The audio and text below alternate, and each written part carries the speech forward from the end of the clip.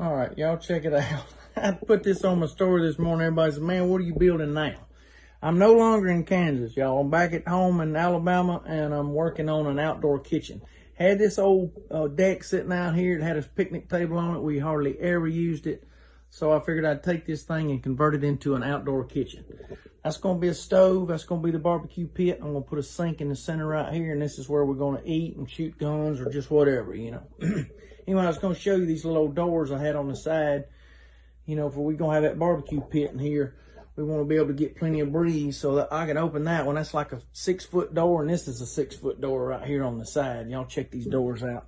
Anyway, this is in, when it does get bad, you know, I'm going to have plenty of LED lighting in here. So anyway, all you got to do, got that hook lamps right there, and you're done. That's both sides, so you get all this airflow through here. Yeah, I was going to show you. It's just that easy, though. And you're ready to go. Anyway, we'll have a sink over here, stove, and the pit. It's going to be nice, and I can do all my deer processing and hog processing here. You won't have to drag all this stuff into the house, you know, all these, you know, the grinders and vacuum sealers and all that. I can do it right here on this. I've still got to finish all this, put a good finish on everything. Oh, probably going to torch it. But all of this is on YouTube, or if it's not, it will be. You know, we're working on it right now. But anyway, y'all can check it out on YouTube.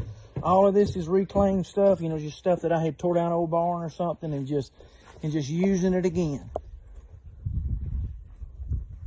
And that and the sawmill, you know, I cut all the siding and stuff with the sawmill and a lot of the framing and everything. And of course the deck was already there, so that's the foundation was there. I just built right on top of it and tied it right into the back porch roof. I'll show you how I did that. You see that? It was a lean-to, and I just built a gable out of it. Instead of that lean-to, I just followed the same pitch. Anyway, turned out good.